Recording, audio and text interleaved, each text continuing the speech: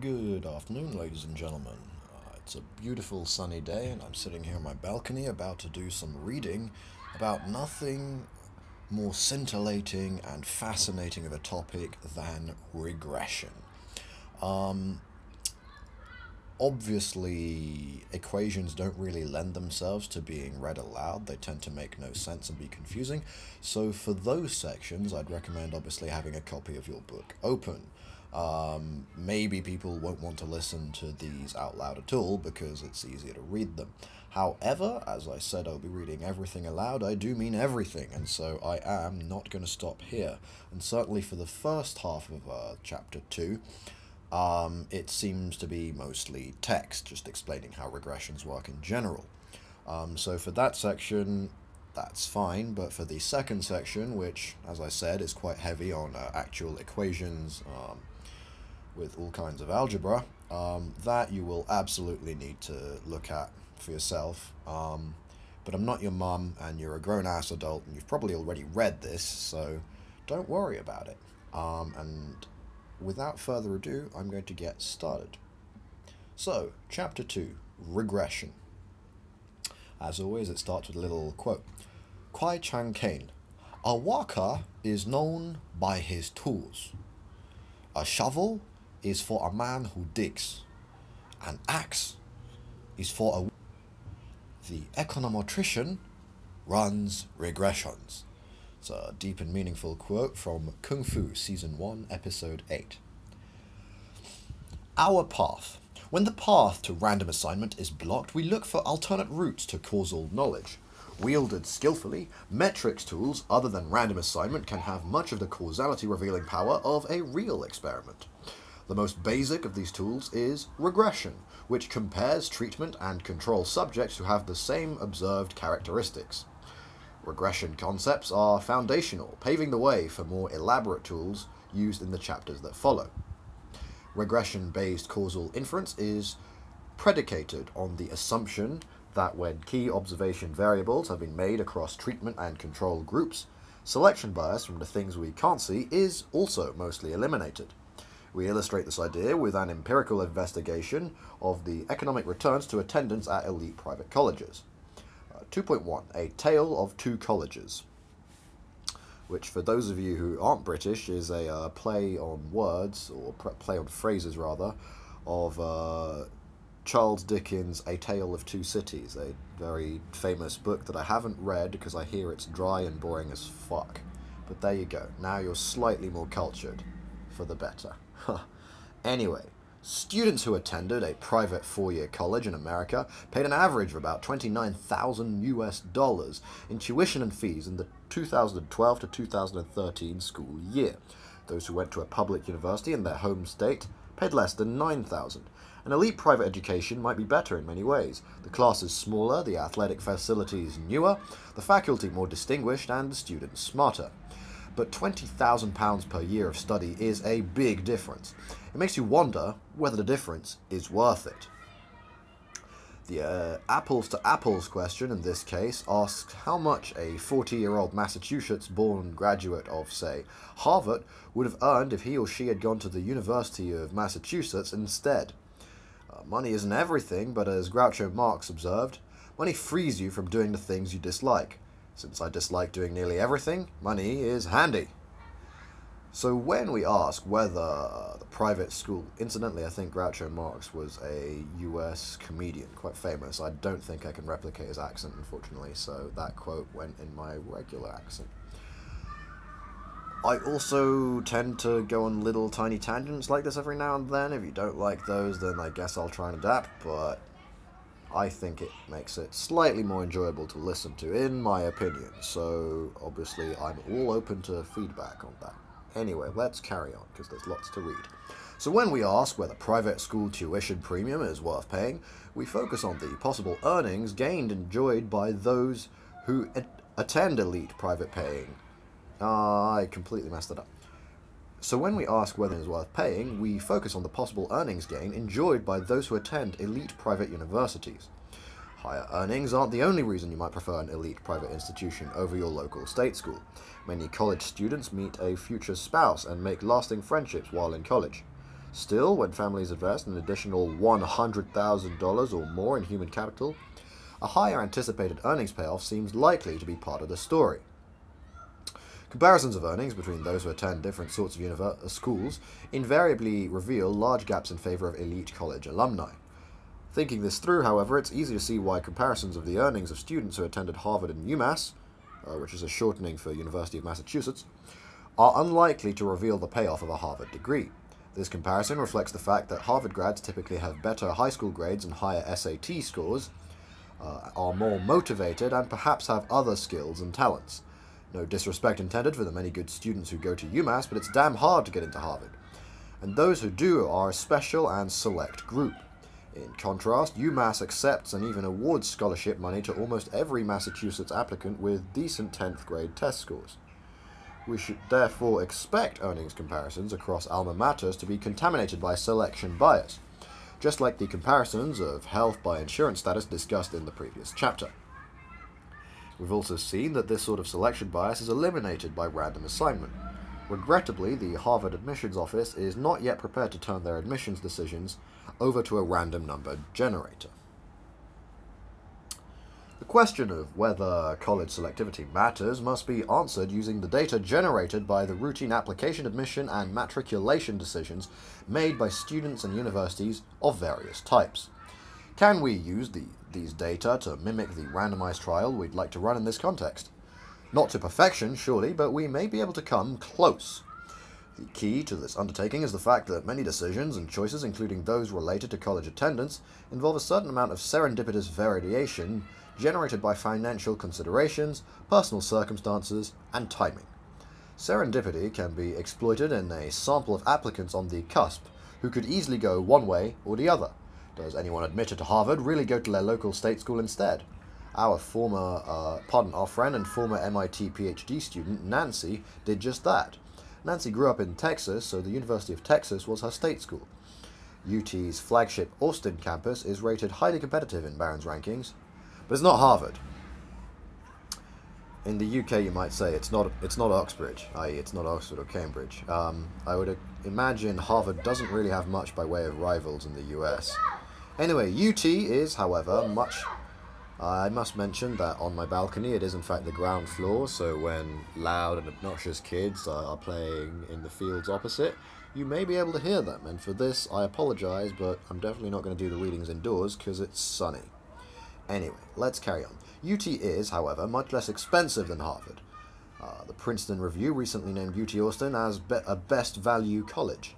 Admitted to both Harvard and UT, Nancy chose UT over Harvard because the UT admissions office, anxious to boost average SAT scores on campus, offered Nancy and a few other outstanding applicants an especially generous financial aid package, which Nancy gladly accepted. What are the consequences of Nancy's decision to accept UT's offer and decline Harvard's? Things worked out pretty well for Nancy, in spite of her choice of UT over Harvard. Today, she's an economics professor at another Ivy League school in New England. But that's only one example. Well, actually, it's two. Our friend Mandy got her bachelor's from the University of Virginia, her home state school, declining offers from Duke, Harvard, Princeton, and Stanford. And today, Mandy teaches at Harvard. A sample of 2 is still too small for reliable causal inference. We'd like to compare many people like Mandy and Nancy to many other similar people who chose private colleges and universities. From larger group comparisons, we can hope to draw general lessons. Access to a large sample is not enough, however. The first and most important step in our effort to isolate the serendipitous component of school choice is to hold constant the obvious and important differences between students who go to private and state schools. In this manner, we hope, though cannot promise, to make other things equal. Here's a small sample numerical example to illustrate the ceteris paribus idea. We'll have more data when the time comes for real empirical work. Suppose the only things that matter in life, at least as far as your earnings go, are your SAT scores. Incidentally, SAT scores are the equivalent of basically, it's an exam you do at the age of either 16 or 18 or some such, and it's essentially purely for the purpose of entering a US university. I obviously grew up in the UK, but a number of students at my school also took SAT tests in order to then migrate to the US to study there instead. So basically, no matter what country you come from, if you want to go to a US university, you've got to do an SAT test. I'm sure many of you already knew that, but just in case you didn't, that puts it into context and hopefully it makes a bit more sense. Anyway, the most important things are your SAT scores and where you go to school. Consider Yuma and Harvey, both of whom have a combined reading and math score of 1400 on the SAT. Yuma went to UMass while Harvey went to Harvard. I see what they did there.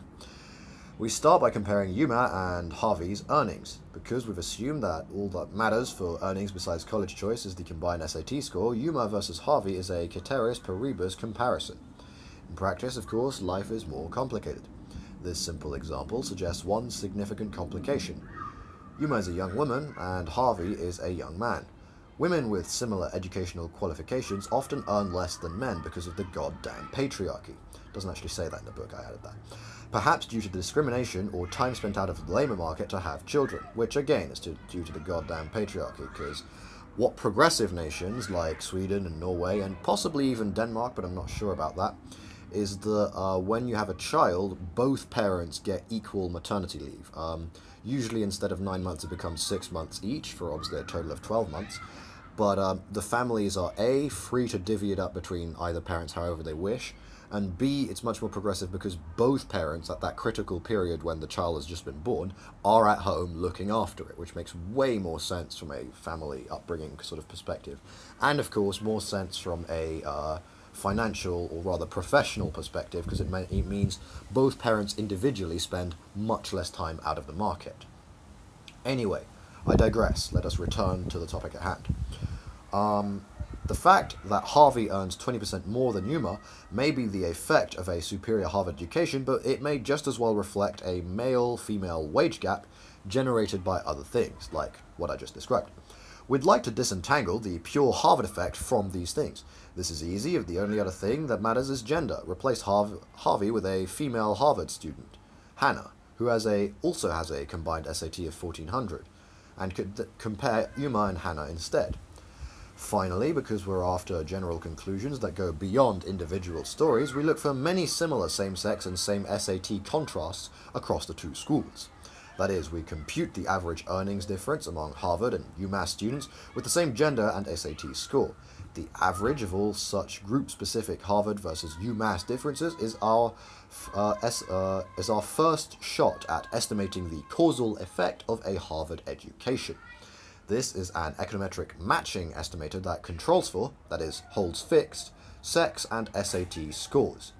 Assuming that, conditional on sex and SAT scores, the students who attend Harvard and UMass have similar earnings potential, this estimator captures the average causal effect of a Harvard degree on earnings.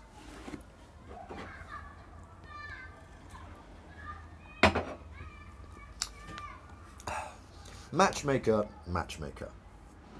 Alas, there's more to earnings than sex, schools, and SAT scores.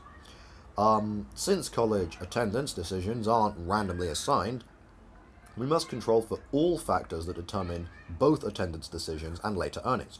These factors include student characteristics like writing ability, diligence, family connections, and more. Control for such a wide range of factors seems daunting. The possibilities are virtually infinite, and many characteristics are hard to quantify. But Stacy Bergdale and Alan Kruger came up with a clever and compelling shortcut. Instead of identifying everything that might matter for college choice and earnings, they work with a key summary measure, the characteristics of college to which students applied and were admitted. Consider again the tale of Yuma and Harvey, both applied to and were admitted to UMass and Harvard. The fact that Yuma applied to Harvard suggests that she had the motivation to go there, while her admission to Harvard suggests that she had the ability to succeed there, just like Harvey. At least that's what the Harvard admissions office thinks, and they are not easily fooled. Yuma nevertheless opts for a cheaper UMass education. Her choice might be attributable to factors that are not closely related to Yuma's earnings potential, such as a successful uncle who went to UMass, a best friend who chose UMass, or the fact that Yuma missed the deadline for that easily won Rotary Club scholarship that would have funded an Ivy League education. If such serendipitous events were decisive for Yuma and Harvey, then the two of them make a good match. Dale and Kruger analyzed a large set called College and Beyond. The C&B data set contains information on thousands of students who enrolled in a group of moderately to highly selective US colleges and universities together with survey information collected from the students at the time they took the SAT, about a year before college entry, and information collected in 1996, long after most had graduated from college. The analysis here focuses on students who enrolled in 1976 and were working in 1995. Most adult college graduates are working. The colleges include prestigious private universities like the University of Pennsylvania, Princeton, and Yale, a number of smaller private colleges like Swarthmore, Williams, and Oberlin, and 4 public universities: Michigan, the University of North Carolina, Penn State, and Miami University in Ohio. The average 1978 SAT scores at these schools range from a low of 1,020 at Tulane to a high of 1,370 at Bryn Mawr. In 1976, tuition rates were as low as $540 at the University of North Carolina and as high as $3,850 at Tufts. Table 2.1 details a stripped-down version of the Dale and Kruger matching strategy in a setup we call the college matching matrix. This table lists applications, admissions, and matriculation decisions for a made-up list of 9 students, each of whom applied to as many as 3 schools chosen from an imaginary list of 6. 3 out of the 6 schools listed in the table are public: All-State, Tall State, and Altered State. That's pretty funny. Anyway, Ivy, Leafy, and Smart. 5 of our 9 students, numbers 1, 2, 4, 6, and 7, attended private schools. Average earnings in this group are $92,000. The other 4, with average earnings of $72,500, went to a public school. The almost $20,000 gap between these two groups suggests a large private school advantage. There's then the table, which obviously you probably want to look at. The students in Table 2.1 are organized in 4 groups defined by the set of schools to which they applied and were admitted. Within each group, students are likely to have similar career ambitions, whilst they were also judged to be of similar ability by the admission staff at the schools to which they applied. Within groups, comparisons should therefore be considerably more apples to apples than uncontrolled comparisons involving all students. The 3 Group A students applied to 2 private schools, Leafy and Smart, and 1 public school. Oops, I've lost where I was going. And 1 public school, Tall State. Although these students were rejected at Leafy, they were admitted to Smart and Tall State. Students 1 and 2 went to Smart, while student 3 opted for Tall State. The students in Group A have high earnings and probably come from upper middle class families. A signal here is that they applied to more private schools than public. Student 3, though admitted to Smart, opted for cheaper Tall State, perhaps to save her family money, like our friends Nancy and Mandy. Although the students in Group A have done well, with high average earnings and a high rate of private school attendance within Group A, the private school differential is negative. In other words, a gap of minus $5,000. The comparison in Group A is one of a number of possible match comparisons in the table. Group B includes 2 students, each of whom applied to 1 private and 2 public schools: Ivy, All-State, and Altered State. The students in Group B have lower average earnings than those in Group A. Both were admitted to all 3 schools to which they applied. Number 4 enrolled at Ivy, while number 5 chose Altered State. The earnings differential here is $30,000. This gap suggests a substantial private school advantage. Group C includes 2 students who applied into a single school, Leafy, where they were admitted and enrolled. Group C earnings reveal nothing about the effects of private school attendance because both students in the group attended private school. The 2 students in Group D applied to 3 schools, were admitted to 2, and made different choices. But these 2 students chose All-State and Tall State, both public schools, so their earnings also revealed nothing about the value of a private education. Group C and D are uninformative because, from the perspective of our effort to estimate a private school treatment effect, each is composed of either all treated or all controlled individuals. Groups A and B are where the action is in our example, since these groups include public and private school students who applied to and were admitted to the same set of schools. To generate a single estimate that uses all available data, we average the group-specific estimates. The average of minus $5,000 for Group A and $30,000 for Group B is $12,500. This is a good estimate of the effect of private school attendance on on average earnings, because to a large degree it controls for the applicant's choices and abilities. The simple average of treatment control differences in Group A and B isn't the only well-controlled comparison that can be computed from these two groups. For example, we might construct a weighted average which reveals the fact that Group B includes 2 students and Group A includes 3. The weighted average in this case is calculated by emphasizing larger groups. This weighting scheme uses the data more efficiently and will generate a statistically more precise summary of the private-public earnings differential. The most important point in this context is the apples-to-apples and oranges-to-oranges nature of the underlying matched comparisons. Apples in Group A are compared to other Group A apples, while oranges in Group B are compared only with oranges. In contrast, naive comparisons that simply compare the earnings of private and public school students generate a much larger gap of 19,500 when computed using all 9 students in the table. Even when limited to 5 students in Group A and B, the uncontrolled comparison generates a gap of $20,000. These much larger uncontrolled comparisons reflect selection bias. Students who apply to and admitted to private schools have higher earnings wherever they ultimately choose to go. Evidence of selection bias emerges from a comparison of average earnings across, instead of within, Groups A and B. Average earnings in Group A, where 2/3 apply to private schools, are around $107,000. Average earnings in Group B, where 2/3 apply to public schools, are only $45,000. Our within-group comparisons reveal that much of this shortfall is unrelated to students' college attendance decisions. Rather, the cross-group differential is explained by a combination of ambition and ability, as reflected in application decisions and the set of schools to which students were admitted.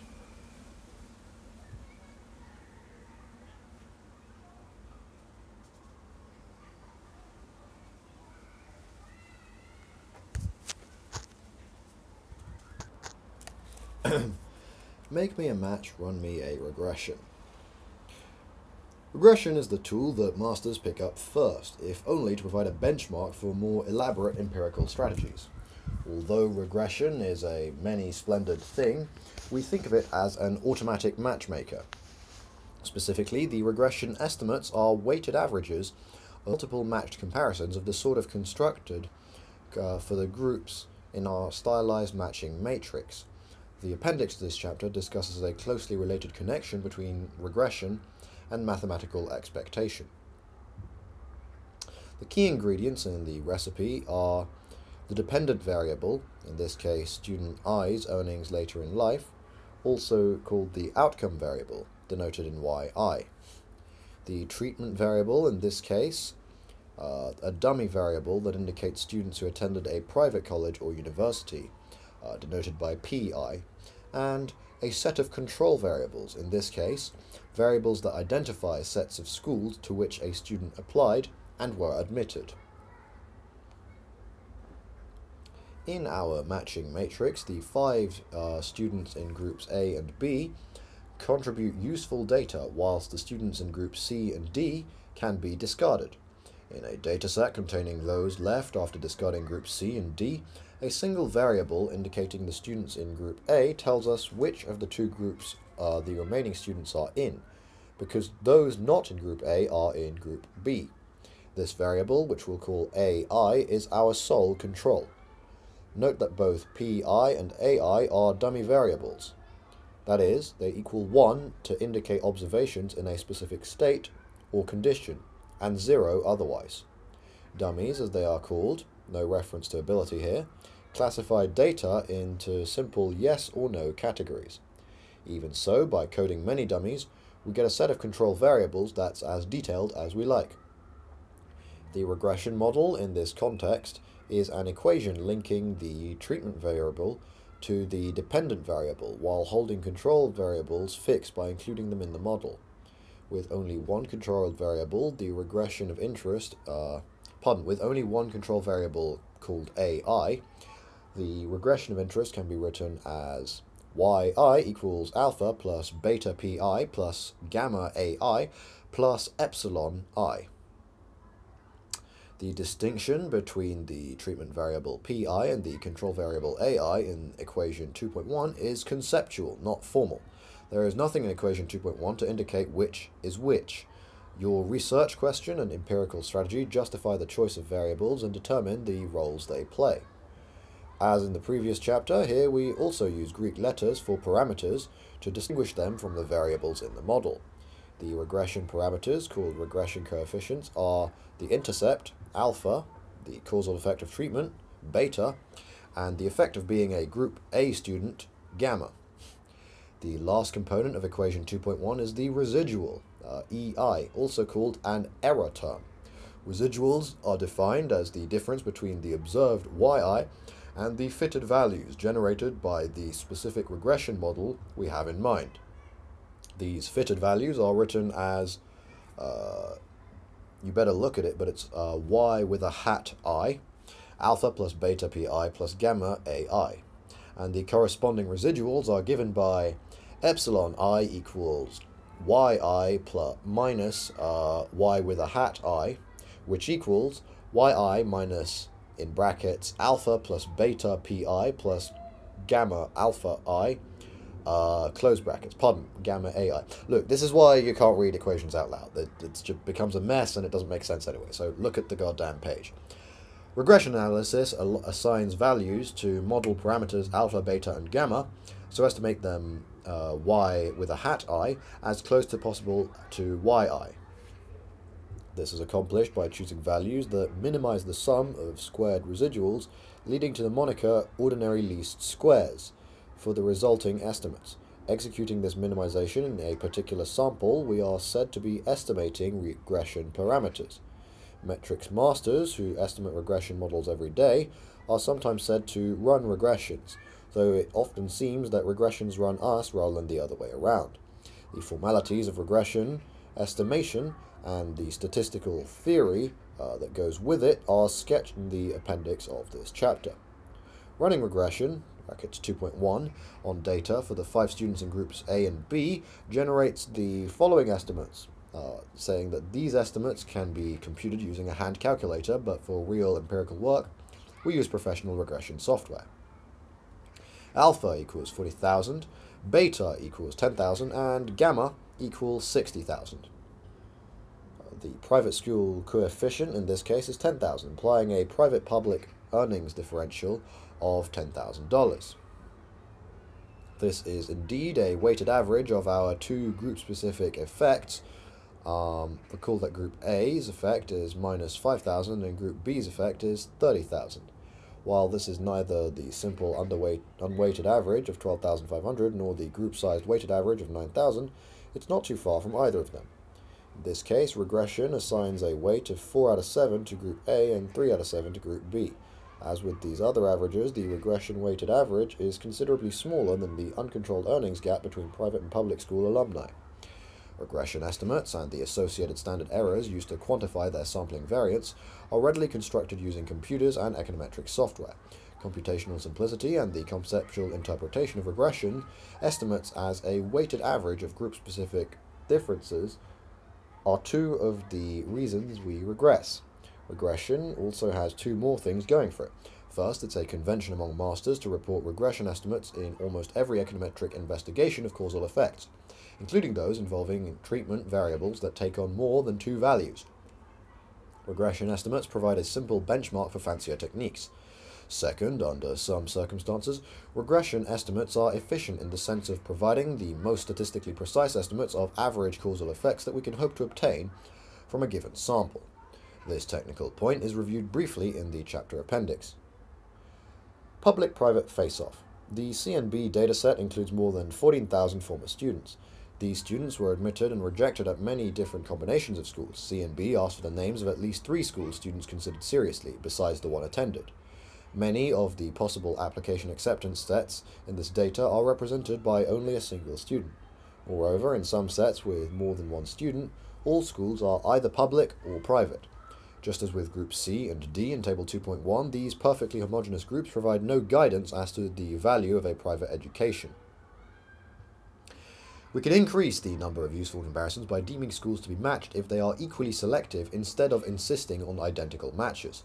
To fatten up the groups that this scheme produces, we'll call the schools comparable if they fall into the same Barron's selectivity categories. Returning to our stylized matching matrix, suppose all state and tall state are rated as competitive, and altered state and smart are rated as highly competitive, and ivy and leafy are the most competitive. In the Barron scheme, those who applied to tall state, smart, and leafy and were admitted into tall state and smart can be compared with students who applied to all state, smart, and ivy and were admitted to all state and smart. Students in both groups applied to one competitive, one highly competitive, and one most competitive school, and they were admitted to one competitive and one highly competitive school. In the C and B data, 9,202 students can be matched in this way, but because we're interested in public-private comparisons, our Barron's match sample is also limited to matched applicant groups that contain both public and private school students. This leaves 5,583 matched students for analysis. These matched students fall into 151 similar selectivity groups containing both public and private students.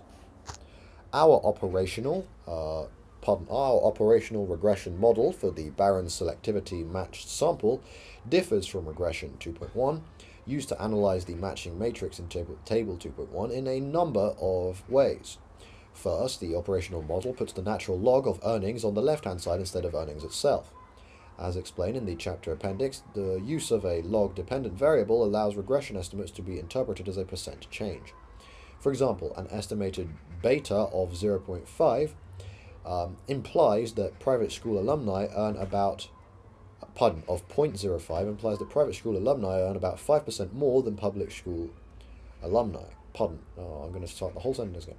For example, an estimated beta of 0.05 implies that private school alumni earn about 5% more than public school alumni, conditional on whatever controls were included in the model. Another important difference between our operational empirical model and Table 2.1 example is that the former includes many control variables, while the example controls only for the dummy variable AI, indicating students in Group A. The key controls in the operational model are a set of many dummy variables indicating all Barron's matches represented in the sample, with one group left out as a reference category. These controls capture the relative selectivity of the schools to which students applied and were admitted in the real world, where many combinations of schools are possible. The resulting regression model looks some horrible equation that I'm not going to read out. The parameter beta in this model is still the treatment effect of interest, an estimate of the causal effect of attendance at a private school, but this model controls for 151 groups instead of the 2 groups in our example. The parameters gamma j for j equals 1 to 150 are the coefficients on 150 selectivity group dummies, denoted group ji. It's worth unpacking the notation in equation 2.2 since we'll use it again. The dummy variable group ji equals 1 when the student I is in group j and is 0 otherwise. For example, the first of these dummies, denoted group 1, might indicate students who applied and were admitted to 3 highly competitive schools. The second, group 2i, might indicate students who applied to 2 highly competitive schools and 1 most competitive school, and were admitted to 1 of each type. The order in which the categories are coded doesn't matter as long as we code dummies for all possible combinations, with one group admitted as a reference group. Although we've gone from one group dummy to 150, the idea is as before. Controlling for the sets of schools to which students applied and were admitted brings us one giant step closer to a ceteris paribus comparison between private and public school students. A final modification for operational purposes is the addition of 2 further control variables, individual SAT scores and the log of parental income, plus a few variables we'll relegate to a footnote. The individual SAT and log parental income scores appear in the model with coefficients delta I and delta 1 and delta 2, read as delta 1 and delta 2, which I did read as because I had a private school education, respectively. Controls for a direct measure of individual aptitude, like students' SAT scores, and a measure of family background, like parental income, may help the public-private comparisons at the heart of our model more apples to apples and oranges to oranges than they otherwise would be. At the same time, conditional on selectivity group dummies, such controls may no longer matter, a point explained in the detail below. Regressions run. We start with regression estimates of the private school's earnings advantage from the models with no controls. The coefficient from a regression of log earnings in 1995 on a dummy from private school attendance with no other regressors, that is to say right-hand side variables, in the model gives the raw difference in log earnings between those who attended a private school and everyone else. The chapter's appendix explains why regression on a single dummy variable produces a difference in means across groups defined by the dummy. Not surprisingly, this raw gap, reported in the first column of Table 2.2, which is on the following page if you're reading in the book, shows a substantial private school premium. Specifically, private school studies are estimated to have earnings about 14% higher than the earnings of other students. The numbers that appear in the parentheses below the regression estimates in Table 2.2 are the estimated standard errors that go with these estimates. Like the standard errors for a difference in means discussed in the appendix to Chapter 1, these standard errors quantify the statistical precision of the regression estimates reported here.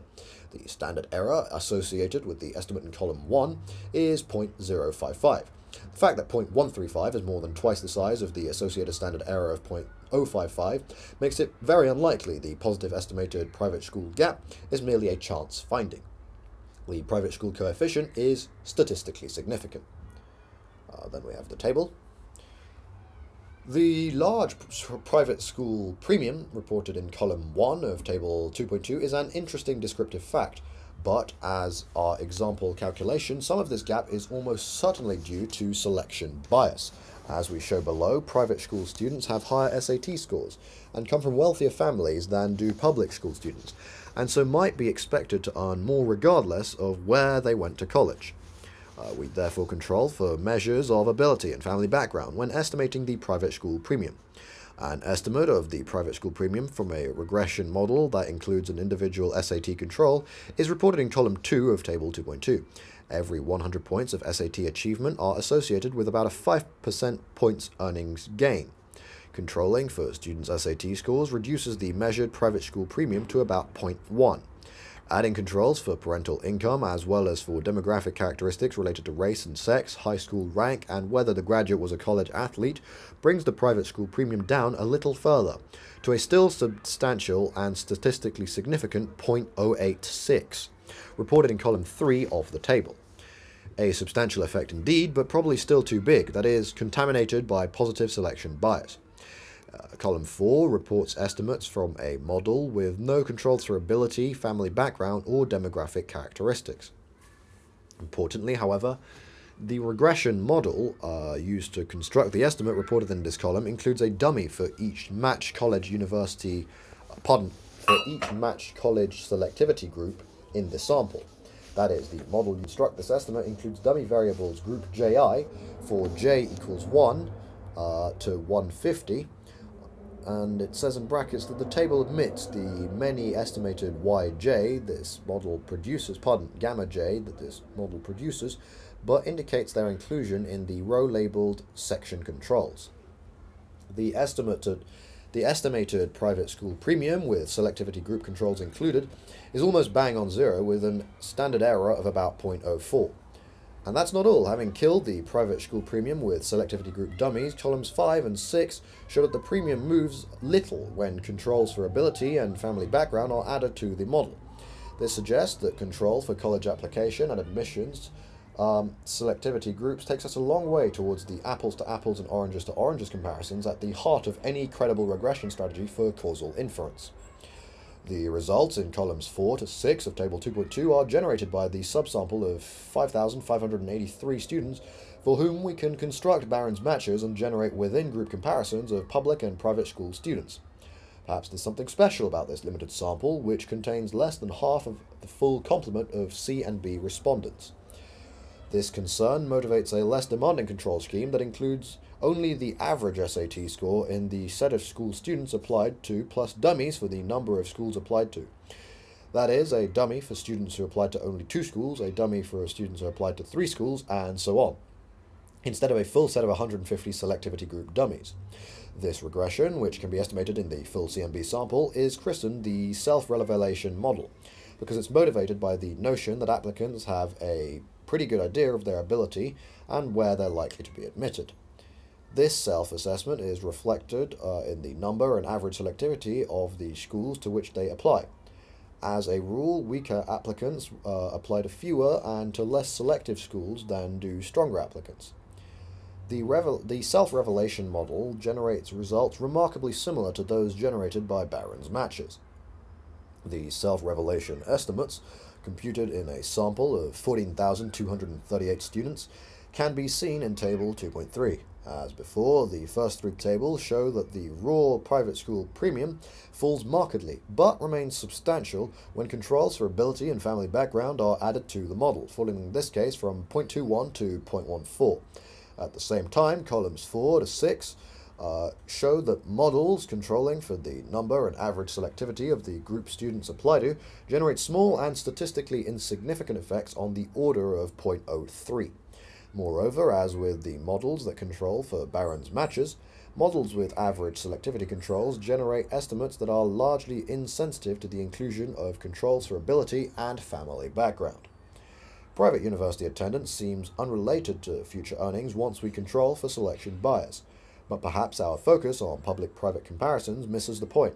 Students may benefit from attending schools like Ivy, Leafy, or Smart, simply because their classmates at such schools are so much better. The synergy generated by a strong peer group may be the feature that justifies the private school price tag. We can explore this hypothesis by replacing the private school dummy in the self-revelation model with a measure of peer quality. Specifically, as the original Dale and Kruger study that inspires our analysis, replace PI in equation 2.2 with the average SAT scores of classmates at the school attended. Columns 1 to 3 of Table 2.4 show that students who attended more selective schools do markedly better in the labour market, with an estimated college selectivity effect on the order of 8% higher earnings for every 100 points of average selectivity increase. Yet this effect too appears to be an artifact of selection bias, due to the greater ambition and ability of those who attend selective schools. Estimates from models with self-revelation controls, reported in columns 4 to 6 of the table, show average college selectivity to be essentially unrelated to earnings.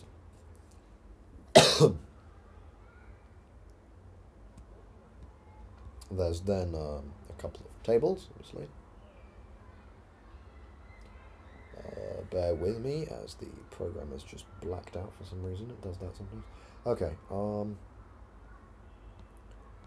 Finally, section 2.3, Ceteris Paribus, question mark. Topic: briefly describe experiences, challenges, and accomplishments that define you as a person. Essay: I am a dynamic figure, often scaling walls and crushing ice. I cook 30-minute brownies in 20 minutes. I am an expert in Ch2, I don't know what that is, a veteran in love, and an outlaw in Peru. On Wednesdays after school, I repair electrical appliances free of charge. I am an abstract artist, a concrete analyst, and a ruthless bookie. I wave, dodge, and frolic, yet my bills are all paid. I have won bullfights in San Juan, cliff diving competitions in Sri Lanka, and spelling bees at the Kremlin. I have played Hamlet, I have performed open heart surgery, I have spoken with Elvis. But I have not yet gone to college. From an essay by Hugh Gallagher, age 19. Hugh later went to New York University. Imagine if Harvey and Uma on the day admissions letters goes out. I somehow completely messed up that sentence, even though it's really simple. Let me try that once more. Imagine Harvey and Uma on the day admission letters go out. Both are delighted to get into Harvard. It must be those 20-minute brownies, which frankly are just going to taste undercooked. Harvey immediately accepts Harvard's offer. Wouldn't you? But Uma makes a difficult choice and goes to UMass instead. What's up with Uma? Is her Ceteris really a Paribus?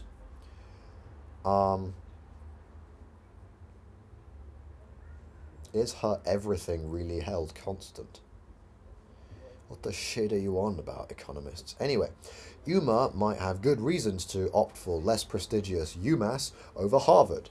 Price is an obvious consideration, as UMA want a Massachusetts Adams scholarship which pays state school tuition for good students like her, but cannot be used at private schools. If price matters more to UMA than to Harvey, it's possible that UMA's circumstances differ from Harvey's in other ways. Perhaps she's poorer. Some of our regression models control for parental income, but this is an imperfect measure of family living standards. Among other things, we don't know how many brothers and sisters the students in the CMB sample had. A larger family at the same income level may find it harder to pay for each child's education. If family size is also related to later earnings, see Chapter 3 for more on this point, our regression estimates of private college premia may not be apples to apples after all. This is more than a campfire story. Regression is a way to make other things equal, but equality is generated only for variables included as controls on the right-hand side of the model. Failure to include enough controls or the right control still leaves us with the selection bias. The regression version of the selection bias generated by inadequate controls is called omitted variables bias, and it's one of the most important ideas in the metrics canon. To illustrate OVB, we return to our 5-student example and the bias from omitting control for membership in applicant group A. The long regression here includes that dummy variable, AI, which indicates those in group A. We write the regression model that includes AI as yi equals alpha to the 1 plus beta to the 1 pi plus gamma to the AI, plus gamma AI flat plus e l I. Again, reading equations is a bitch, and I'm still not quite sure if I should be doing it at all. This is equation 2.1 rewritten with superscript L on parameters and the residual to remind us that the intercept and private school coefficient are from the long model and to facilitate comparisons with the short model to come. Does the inclusion of A matter for estimates of private school effect in the regression above? Bloody insects. Does the inclusion of AI matter for the estimates of the private school effect in the regression above? Suppose we make do with a short regression with no controls. This could be written as an equation. I think I'll just try and edit the YouTube videos so the equations show up on the screen. That might take quite a bit of time, but I mean, we'll see. I'll try. Because the single regressor here is a dummy variable, the slope coefficient in this model is the difference in average yi between those with pi switched on and those with pi switched off. As we noted in selection 2.1, beta to the s equals 20,000 in the short regression, while the long regression parameter beta I is only 10,000. The difference between beta s and beta l is the OVB due to omission of AI in the short regression. That is to say, the difference between beta s, which is... You know, these equations really confuse me. I'm not very strong at this. I guess I'm going to have to run it through with somebody else who actually does understand these. I mean, I did economics, but it was never my strength. Anyway, so the difference between those two variables is the omitted variable bias. That is to say, because AI is omitted in the short regression, the two aren't the same number. So here, OVB amounts to $10,000, a figure that is worth worrying about. No shit. Why does the omission of the Group A dummy change the private college effect so much? Recall that the average earnings of students in Group A exceeds the average earnings of those in Group B. Moreover, 2/3 of the students in high-earning Group A attended a private school, while lower-earning Group B is only half private. Differences in earnings between private and public alumni come in part from the fact that the mostly private students in Group A have higher earnings anyway, regardless of where they enrolled. Inclusion of the Group A dummy in the long regression controls for this difference. As this discussion suggests, the formal connection between short and long regression coefficients has two components. I, the relationship between the emitted variable AI and the treatment variable PI. We'll soon see how to quantify this with an additional regression. And II, the relationship, I should really read those as 1 and 2, I don't know why I did that. Anyway, the relationship between the emitted variable AI and the outcome variable YI. This is given by the coefficient on the emitted variable in the long regression, in this case the parameter gamma in the equation 2.3. Together, these pieces produce the emitted variable bias formula. We start with the fact that effect of pi in short equals effect of pi in long, plus the relationship between emitted and included, times the effect of emitted in long. To be specific, when the emitted variable is AI and the treatment variable is PI, we have effect of PI in the short equals effect of PI in the long, plus the relationship between AI and PI times the effect of AI in the long. Emitted variable bias, defined as the difference between the coefficient on PI and the short and long models, is a simple rearrangement of this equation.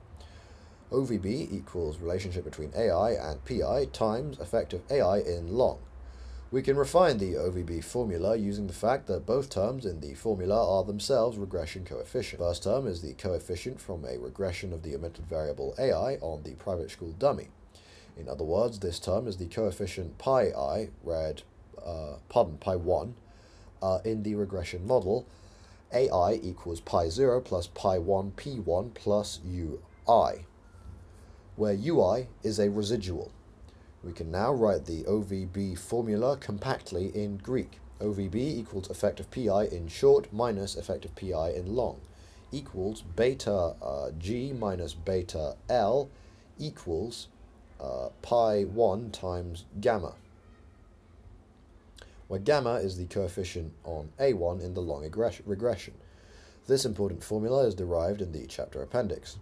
Among students who attended private school, 2 are in Group A and 1 in Group B, while among those who went to public school, 1 is in Group A and 1 is in Group B.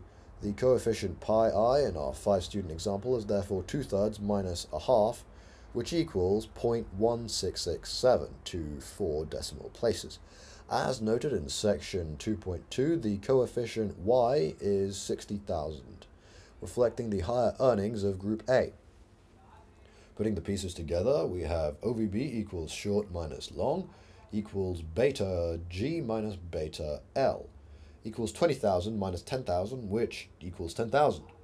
And OVB, regression of omitted on included, times effect of omitted in long equals pi 1 times gamma, which equals 0.1667 times 60,000, which equals 10,000.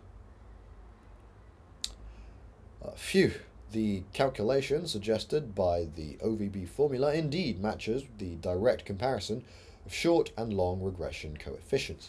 The OVB formula is a mathematical result that explains differences between regression coefficients in any short versus long scenario, irrespective of the causal interpretation of the regression parameters.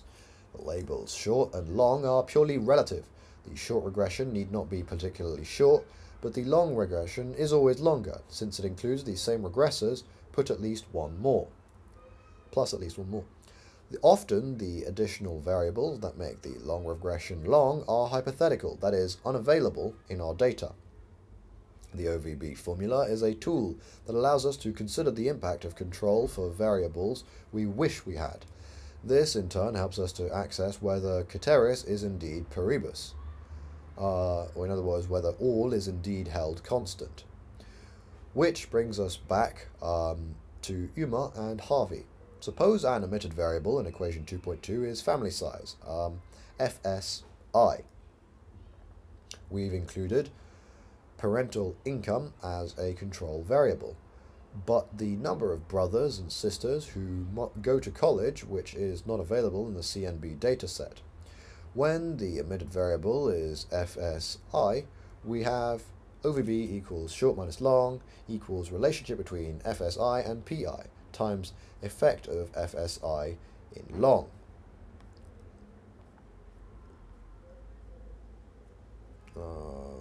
Just a second. Okay, so there's just a few more pages. Bear with me. Ugh. Why might the omission of family size bias regression estimates of the private college affect? Because differences in earnings between Harvard and UMass graduates arise in part from differences in family size between the two groups of students. This is the relationship between FSI and PI, and from the fact that smaller variables are associated with higher earnings, even after controlling for the variables included in the short regression. This is the effect of FSI in the long regression, which includes these same controls as well. The long regression controls for the fact that students who go to Harvard come from smaller families, on average, than do who went to UMass, while the short regression that omits FSI does not. The first term in the application of the OVB formula is the coefficient in a regression of omitted FSI on included PI variables and everything else that appears to be on the right-hand side of equation 2.2. This regression, which is sometimes said to be auxiliary because it helps us to interpret the regression we care about, can be written as another big equation that I'm not going to read out loud, called equation 2.4. Most of the coefficients in this equation are of little interest. What matters here is pi 1, since this captures the relationship between the omitted variable FSI and the variable whose effect we're after, PI, after controlling for other variables that appear both in the short and long regression models. To complete the OVB formula for this case, we write the long regression as, good heavens, equation 2.5. Again, using superscript L for long. The regressor FSI appears here with coefficient lambda. The OVB formula is therefore OVB equals short minus long equals beta minus beta L equals pi 1 times lambda, where beta is from equation 2.2. Continuing to think of equation 2.2 as the short regression, while the long regression includes the control variables that appear in this model plus family size, we see that OVB here is probably positive.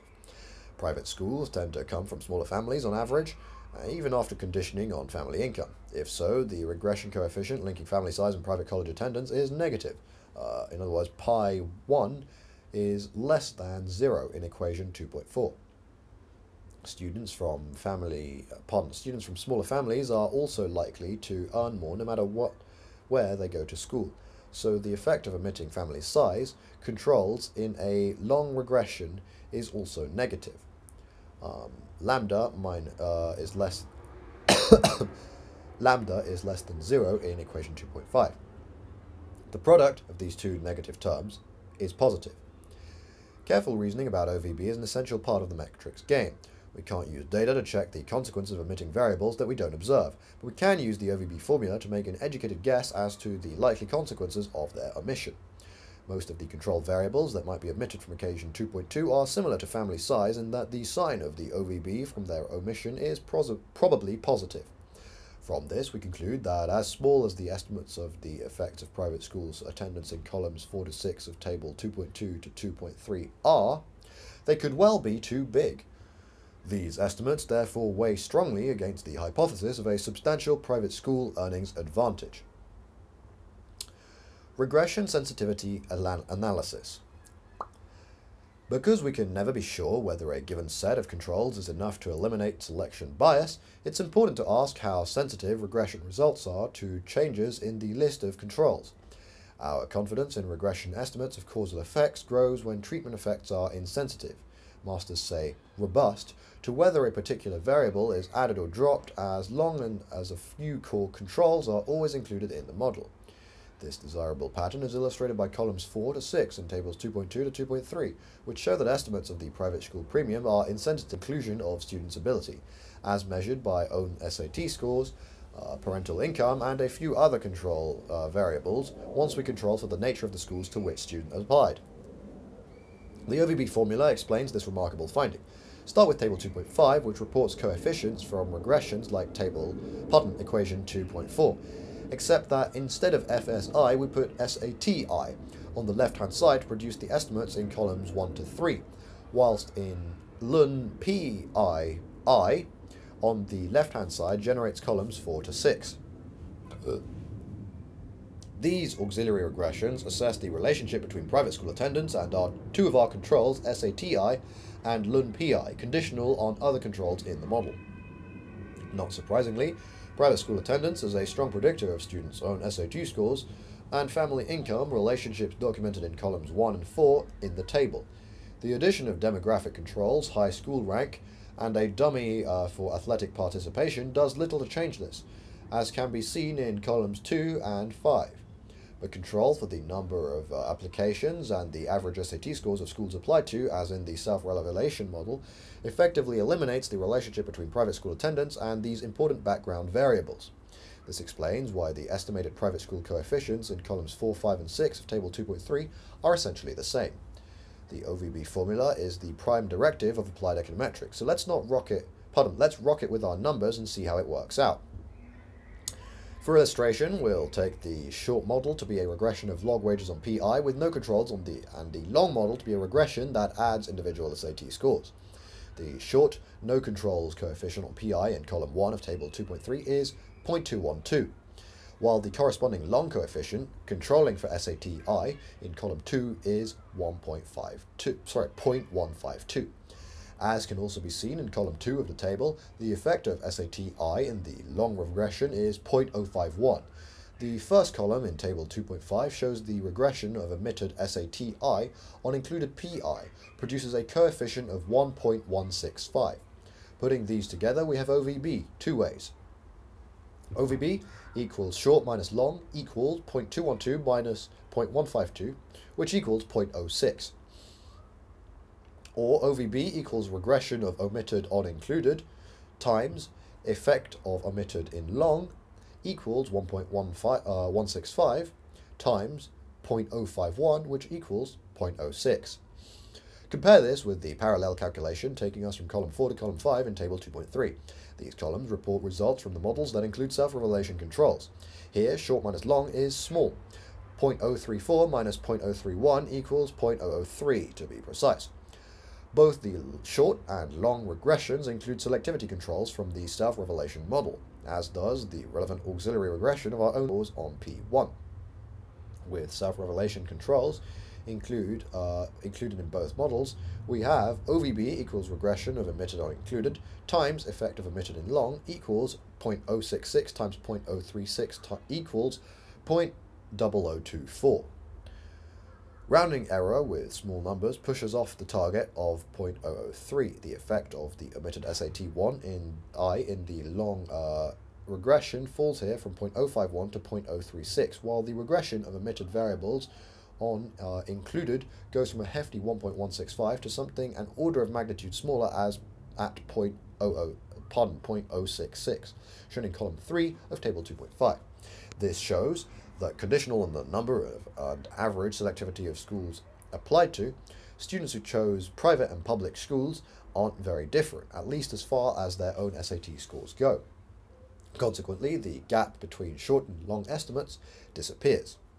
Because our estimated private school effect is insensitive to the inclusion of the available ability and family background variables once self-revelation controls are included, other control variables, including those for which we have no data, might matter little as well.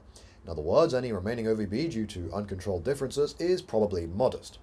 This circumstantial evidence for modest OVB doesn't guarantee that the regression results discussed in this chapter have the same causal force as results from a randomized trial. We'd still rather have a real experiment. At a minimum, however, these findings call into question claims for a substantial earnings advantage due to attendance at expensive private colleges.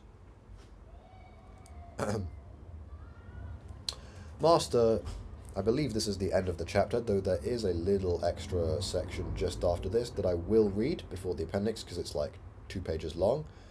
And again, there's a quote from this kung fu movie or television series or whatever that the authors seem to love so much. So I'm going to read that as well in my appalling Chinese accent, but really it's not that appalling because I'm half Chinese. Master Stevefu, in a nutshell, please, grasshopper. Causal comparisons compare like with like. In assessing the effects of college choice, we focus on students with similar characteristics. Each is different in 1,000 ways. Must all ways be similar? Good comparisons eliminate systematic differences between those who choose one path and those who choose another, when such differences are associated with outcomes. How is this accomplished? The method of matching sorts individuals into groups with the same value of control variables, like measures of ability and family background. Match comparisons within these groups are then averaged to get a single overall effect. And regression? Regression is an automated matchmaker. The regression estimate of a causal effect is also an average of within-group comparisons. What is the tau of OVB? OVB is the difference between short and long regression coefficients. The long regression includes additional controls, those emitted from the short. Short equals long plus the effect of omitted in the long times the regression of omitted on included. Nothing omitted here. Grasshopper. Look, I did my best. Okay, I'm busting up my vocal cords just for you. And finally, the last little section, Masters of Metrics, Galton and Yule. The term regression was coined by Sir Francis Galton, Charles Darwin's half-cousin, in 1886. That explains their choice of a title earlier in this chapter. Anyway, Galton had many interests, but he was gripped by Darwin's masterpiece, The Origin of Species. Wait, no, I just confused Charles Dickens with Charles Darwin's. I am a Charles idiot. But whatever. It's still all correct, and you're still stuff about history here, so hear me out, fam. Galton hoped to apply Darwin's theory of evolution to variations in human traits. In the course of his research, Galton studied attributes ranging from fingerprints to beauty. He was also one of the many British intellectuals to use Darwin in the sinister service of eugenics. This regrettable diversion notwithstanding, his work in theoretical statistics had a lasting and salutary effect on social science. Galton laid the statistical foundations for quantitative social science of the sort that grips us. There's a little picture of him here. He was a fellow of the Royal Geographical Society, of which I am a member. He was also the author of The Art of Travel, and of course he was knighted. He is Sir Francis Galton to you, you lowly commoner. Galton also discovered that the average heights of fathers and sons are linked by a regression equation. He also uncovered an interesting implication of this particular regression model. The average height of sons is a weighted average of their father's height and the average height in the population from which the fathers and sons were sampled. Thus, parents who are taller than average will have children who are not quite as tall, while parents who are shorter than average will have children who are a bit taller. To be specific, Master Stevefu, who is 6'3", can expect his children to be tall, though not as tall as he is. Thankfully, however, Master Joshua, who is 5'6" on a good day, can expect his children to attain a somewhat grander stature. In my personal case, I'm kind of tall. I'm actually taller than both my parents, but it's because both my grandfathers were very tall, both for both their respective genomes, is it called, or genetic structure, or whatever, genetic makeup, background. My grandfather on my mother's side, who is from Alsace in France, so he's essentially almost German, he was tall even for a German, and my grandfather on my father's side, who obviously is Chinese, who unfortunately I never had the privilege to meet before he passed away, I have seen photos of him, and he was truly exceptionally tall for a Chinese. Or, well, actually, for an average Chinese. For the South Chinese, they tend to be fairly tall anyway. But, again, for that reason, genetics goes upwards. Why am I digressing so much? There is a reason. I am actually very interested in biology and the like. This isn't really a talk show, but I'm going to share a little bit about myself with you, purely because you've listened all the way to the end, and I also enjoy this subject in general. I like talking about it. It's interesting to me. You didn't know what that was. That's essentially, how do I even put it nicely? It's not nice as a subject. It's essentially breeding humans. Not necessarily breeding them, but at least encouraging, socially or culturally, some kind of selective breeding, honestly. It's not necessarily as sinister as the authors are trying to make it out to be. and certainly there have been much more sinister movements in the past, but it also includes things as simple as like cash incentives for parents with higher education to have more children. That's something that's actually happened in a country called Singapore that I'm sure you've heard of.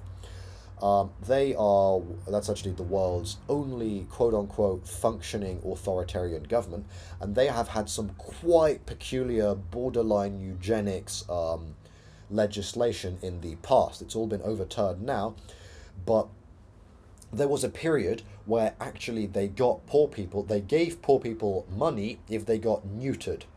Do you know what neutering is? I mean, if it's not your first language, perhaps you don't know it, but I mean, you're all master students, you're all very intelligent, and I'm sure you have far more expansive vocabulary than I do in your respective languages. But just in case anyone isn't on the same page, neutering is literally, well, it prevents you from having children.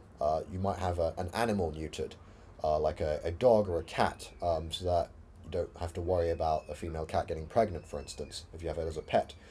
It was extremely controversial to have it in humans, and Singapore got a lot of shit from the international, scene, political climate, political community for literally encouraging their people to get neutered.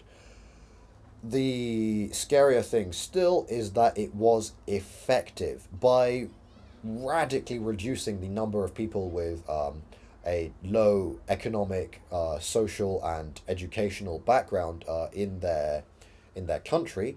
It meant that they were really rapidly able to shift their economy into the tertiary and quaternary industries, that is to say, the service sector, that is heavily reliant on skilled labor. This in turn meant they were able to propel themselves into one of the most prominent trading economies in Southeast Asia. They're essentially rivaled only by Hong Kong, who had, well, honestly, a fairly unique situation with the British. But I'm really going off on a tangent now. But the point is that eugenics is a bizarre and very touchy, very taboo almost subject, given that it's one of those that's acceptable to do to animals, but not acceptable to do to humans. Now, the reasons for that are very debatable, and I think I don't necessarily side with the eugenics, but I definitely think it's a topic that shouldn't be avoided. It's one that politicians hate talking about, but one that actually does bear some statistical effects. There are some genes that, for some aspects of our society, are superior to others. However, you can look at it's a very difficult thing to look at because you can't say some people are better than others. That's just wrong. It's some traits in animals, such as humans, are more useful for surviving in our current society than others. People with attention deficiency disorder, for instance, of which I myself have mild symptoms, are at a disadvantage in this world because everything is constantly trying to grab your attention. So when you're trying to do work, you get distracted by everything because there's your phone and so on. And advertisements absolutely thrive off of this. And B, obviously, compared to people who don't get distracted, you won't be able to get as much work done in the same period of time. Therefore, you are at a minor disadvantage in just about every work or academic related thing. Now, I'm exaggerating it obviously for effect, but when you add up this and many other traits, such as another controversial topic, something like beauty, for instance, which is equally a matter for great debate. Does beauty even exist? Is it purely something that it's a matter of individual opinion? But it's a measured fact that people who are considered quote unquote beautiful tend to be more successful in life. There's a number of reasons for this. Mostly it's to do with confidence. If you're pretty, people will react to you differently, and especially when you're growing up, it is a massive confidence booster to have compliments or to have people treat you nicely or slightly more nicely than others around you, purely because you're prettier. And this enables you to do better in job interviews and so on and so forth. And I'm not just making this shit up. If I can be bothered, I'll link the papers that I've read when I was doing my undergrad. If I can't be bothered, I'll just say, man, use Google Scholar. You'll find a bunch of hits immediately, and you can pick and choose from whichever academic journal strikes your fancy. But anyway, the point is that eugenics, it has some practical bearing It's just that ethically it's so incredibly touchy as a subject that nobody wants to go anywhere near it. And there is very good reason for that. Historically, I don't need to mention what, but you know what I'm talking about. Historically, it has been explored by certain regimes, and it was done in such a horrific and dystopian manner that now everyone wants to avoid it entirely. Nevertheless, in the future, as we have a larger and larger population and we're trying to use our scarce resources more and more efficiently, is it not something that to be considered to try and at least provide incentives for humans to encourage certain attributes that enable them to utilize the world around them more effectively? Traits like perhaps slightly higher intelligence or perception and so on could be very valuable in the long run, even if it's socially very taboo in the short term. So that's something to think about. I think I just went on a 10-minute tangent. Do apologize if you're bored. Obviously, I'm sure you would have stopped listening if you were bored. If you're still here, I thank you for listening to me and my nonsensical ramblings. I hope that you got at least a little bit out of it. And without further ado, I'm going to finish the last couple of paragraphs of this chapter. Galton explained this averaging phenomenon in his celebrated 1886 paper, Regression Towards Mediocrity in Hereditary Stature. Today, we call this property regression to the mean. Again, it's one of those interesting things. Because we don't want to offend anyone these days, we call it regression to the mean, because regression towards mediocrity offends anyone who's normal or average or whatever you want to call it. Regression to the mean is not a causal relationship. Rather, it's a statistical property of correlated pairs of variables, like the heights of fathers and sons. Although fathers' and sons' heights are never exactly the same, their frequency distributions are essentially unchanging. This distributional stability generates the Galton regression. We see regression as a statistical procedure with the power to make comparisons more equal through the inclusion of control variables in models for treatment effects. Galton seems to have been uninterested in regression as a control strategy. The use of regression for statistical control was pioneered by George Udney Ewell, a student of statistician Carl Pearson, who was Galton's protege. Ewell realized that Galton's regression method could be extended to include many variables. In an 1899 paper, Ewell used this extension to link the administration of the English poor laws in different counties to the likelihood county residents were poor, while controlling for population growth and the age distribution in the county. The poor laws provided subsistence for the indigent, usually by offering shelter and employment in institutions called workhouses. Ewell was particularly interested in whether the practice of outdoor relief, which provided some income support for poor people without requiring them to move into a workhouse, increased poverty rates by making pauperism less onerous. This is a well-defined causal question, much like those that occupy social scientists today. That, ladies and gentlemen, was Chapter 2, done in a relatively straightforward manner, I hope. I will leave out the appendix because I believe the majority of you will not wish to read that. I will also, if you've listened all the way to the end and you actually understand how these equations work, I would very much appreciate if somebody could take a little bit of time to try and explain them to me at some point. So, I mean, just hit me up on Facebook or WhatsApp or whatever, or just speak to me in person. I do like speaking to people in person, that's nice. But anyway, the point is that even though I did economics, I never understood it because I'm a dumbass. So, if anyone would mind taking a tiny bit of time to explain how exactly regressions work, I get the gist of them. I just need a little bit of help getting a bit more familiar with the individual variables or whatever letters represent them and so on.